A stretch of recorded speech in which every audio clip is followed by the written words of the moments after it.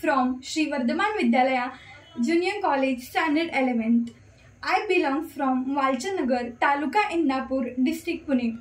Today, on the special occasion of 28th February, means the International Science Day, I am honored to stand before you today representing the vibrant and diverse nation of India, and I am a proud Indian, passionate about the remarkable progress our country has made in the realm of science and technology.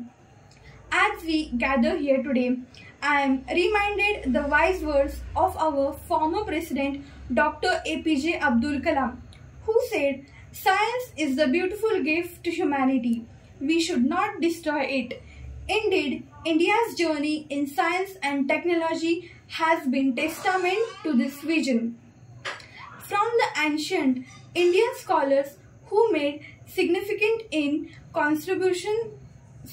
contribution in mathematics, astronomy and medicine, to the modern day scientists and engineers who are pushing the boundaries of innovation, India's progress in science and technology has been nothing short of remarkable. We have achieved impressive milestones in space exploration, with our Mars orbital mission Mangalyaan being a shining example of our capabilities. Our scientists have also significant breakthroughs in fields such as nuclear energy, biotechnology and information technology. IT sector in particular has been driving force behind our economic growth, with many Indian companies emerging as a global leader in software development, IT sectors and e-commerce. However, our progress in science and technology is not limited to achievement alone. We have also made significant strides in areas such as renewable energy, education and healthcare. As we move forward, it is essential that we are continue to invest in scientific research and development, foster in a culture of innovation, and our young minds foster careers in science, technology, engineering and mathematics.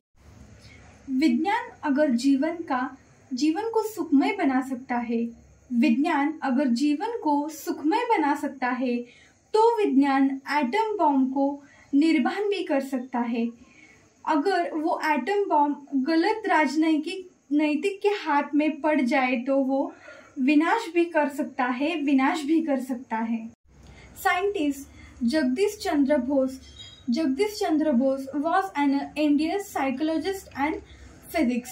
He showed experimentally plans to have life. He invented instrumental phase. We have came a long way as in a civilizations, from Rig Veda and Samved to the longest written constitutions of the world, building Pushpak Vimang 4000 years ago to building Mirage in Tejas today, from workshopping moons and Mars.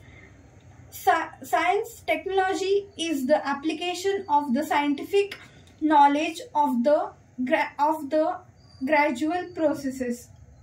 Science and technology is a part of a nation and development. A nation without science and technology, it is backward nation. It is completely changed the world and the daily life. With the help of science and technology, we have reached Moon and Mars. We should always remember science and technology is a good service but a bad matter.